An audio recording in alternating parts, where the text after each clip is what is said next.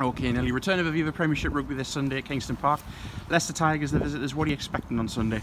Yeah, it's going to be definitely a better up front for our forward pack, so it's going to be a tough day for both teams.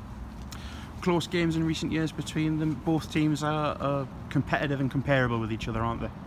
Yeah, I think both teams will learn from the past 2 years, and definitely it's going to be an entertaining game this week. So boys are we've been preparing really well this week. So hopefully we'll bring our A game on Sunday.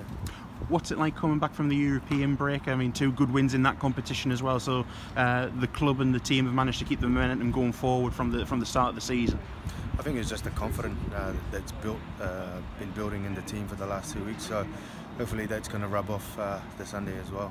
So it's good to see from the European Cup the boys are doing really well, and I hope that's going to transfer into the Sunday game as well.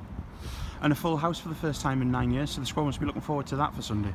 Yeah, I mean, I'm sure there'll be big support from Leicester as well, but we're looking forward to seeing our fans coming out on Sunday and push us over the line on Sunday.